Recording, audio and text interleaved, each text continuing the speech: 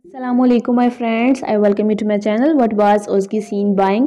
Who was Özge shopping for? We will know this in today's video. So before starting the video, subscribe our channel so that you can easily get notification of all our upcoming videos. So as you know, it's Valentine 2 days later.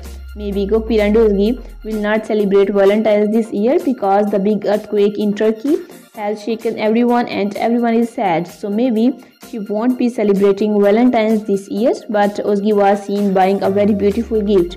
And of course this gift is for Gokberk. Even if they don't celebrate Valentine's Day, they will definitely gift Gokberk the mercy. Özge was seen packing the gift, but it was not known what the gift was. So my dear friends, will Gokberk also get a gift for Özge, and will he celebrate Valentine's Day or not? You will know this very soon.